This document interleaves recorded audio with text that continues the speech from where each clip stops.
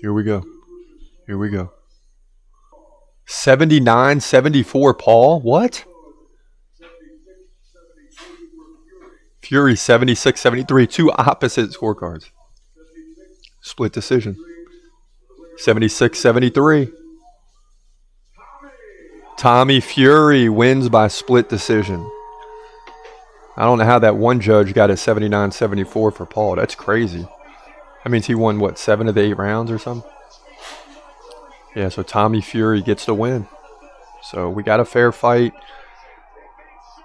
And Tommy's on the top of the corner. He's pumped up.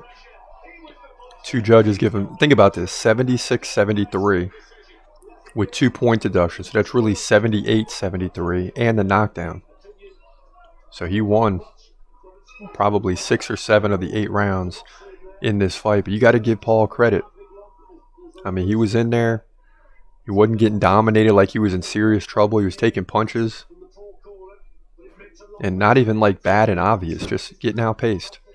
But at the end of the day, Tommy Fury gets the win. He's going to move to 9-0. Jake Paul falls for the first time to 6-1. But give him credit. Here in the cruiserweight division. Boxing.